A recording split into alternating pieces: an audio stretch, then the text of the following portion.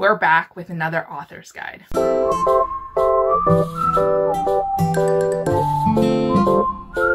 Hi guys, welcome back to the channel. Now for today's video, I'm going to be doing another historical romance author guide. If you guys haven't watched my other videos yet, definitely go check them out. I have a playlist on my channel's page where I have all my videos that I ever discuss of historical romance authors. If you guys are new to my channel, I make these guides mostly because I go through these rabbit hole phases where I read one book from one author and then I start to read the entire series, or I start to read all the author's works and then I make videos discussing the books in the series and then also discussing of whether or not you should read them or not. So for this video, I'm going to be focusing on the author Sophie Barnes. Sophie Barnes is a new to me author. She is an author that I definitely collect on my shelves. I have a lot of her books in different series as well, but I haven't read them yet, and I only bought them because the covers were just really pretty and they were just auto buys for me. Also, I am posting a lot of these guide videos on my channel right now, mostly because in February I was kind of forced to take a hiatus off of YouTube, so I decided to binge read a lot of historical romances. So now I'm kind of catching up with filming and discussing these books because I figured that they would be helpful for historical romance lovers and also for future readers who want some recommendations. So let's get started on this series. So the one series that I did read is called Secrets at Thorncliffe Manor, and this one is a trilogy. It's a book that has a continuing plot line, so I would say that you would have to read it in order, mostly to know what is actually happening with the undercurrent mystery plotline that is happening. Something is involving like a journal, some mystery, some secrets. Everybody kind of wants to know what's it about, so everybody's kind of looking for it in this like really big like manor, which is like kind of like these two estate houses, and I'll dive deeper into it very shortly. So the first book in the series is called Lady Sophia's Secret Desires, and this book basically follows an unconventional trope, or a kind of an unconventional heroine who actually lost her innocence earlier on in the age of her early 20s, and then what happened is that she gave up herself, thinking that the male that she gave up to herself for would actually do the right thing and marry her because they were in love. But what happens is that he kind of traveled away and he just never came back. So now she's kind of ruined, and only her family knows, and her family wants to keep it that way. Her family is very annoyed that she gave up herself and has put them in this predicament where she could have brought a lot of shame onto the family. So what they do is they set her up to marry a very disgusting and very vile man, but this male is very interested in her, mostly because he's a pervert and he is very old and he just wants someone young in his bed. And it's gross, it's disgusting, but this is her life and she is going to make the best out of it. For the time being, she's staying in this like estate house, and then she has like a pet bunny rabbit, and then what happens is that her pet bunny rabbit runs away, and then our hero comes in, and then this is kind of where an unlikely friendship happens. These two start a conversation with each other. It kind of turns flirty, but then it turns enemies to lovers, and then they tend to always get into each other's way while they are in the gardens and also in the adjoining estates.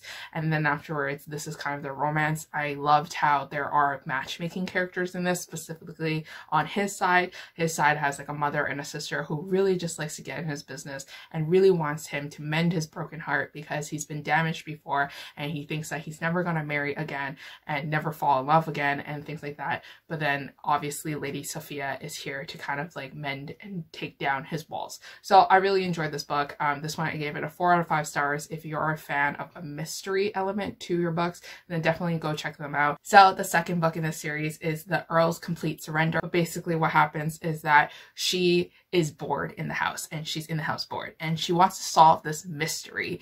And then afterwards, so she's kind of like going into like different places in the library and the living rooms and like everything like that. But then what she also knows is that everywhere she goes, she always bumps into our main hero, who's also kind of searching for something. And they're both trying to solve this mystery that I've been talking about in the first book and the second book, involving kind of like journals, letters, and like treasure hunting and things like that. But this hero is kind of new to the estate. He just kind of dropped in. Nobody really knows his background. It's kind of like a little bit dark, but nobody's really too sure. But what actually happens is that our hero is an undercover spy, and he's actually sent in by the king himself so that he can solve this mystery and retrieve this like journal and this diary and whatever it was.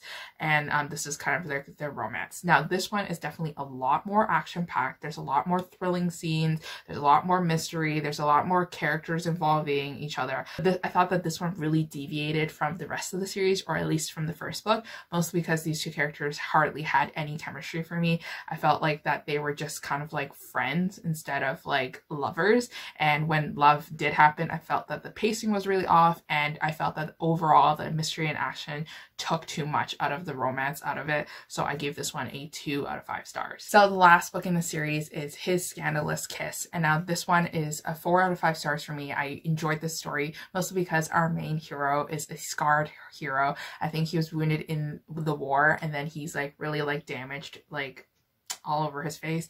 So then that way he feels really bad about himself. He doesn't feel like that he's ever going to marry someone. He doesn't feel like that his life is meaningful anymore because he is like a monster in from society's eyes.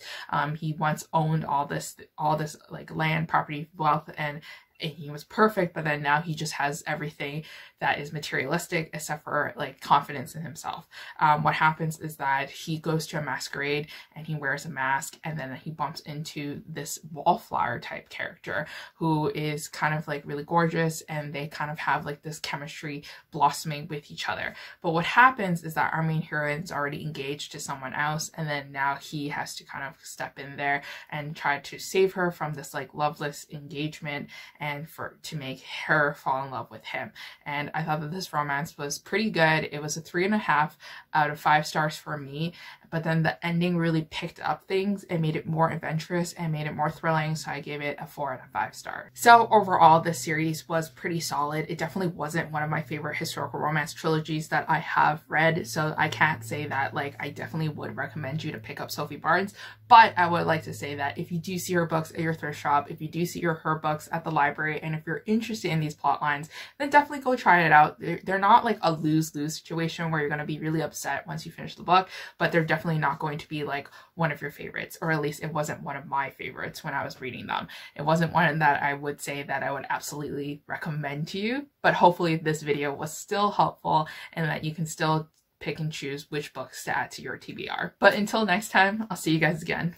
Bye.